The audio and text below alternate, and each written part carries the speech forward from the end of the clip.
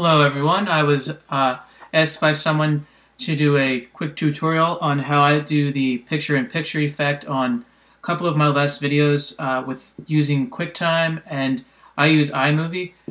Since I don't use ScreenFlow, this isn't a ScreenFlow effect, so I opened up iMovie here. Now you could either have a picture or a video, video clip that you put up here into the project library section.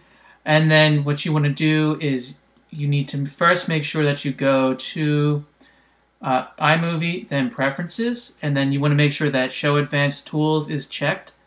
And as you can see, that gives you the picture-in-picture feature. And then you want to take this clip. I have this short little clip here. And then you want to drag. First of all, you want to select it, and then you want to drag it into the either the video clip or the graphic that you have here.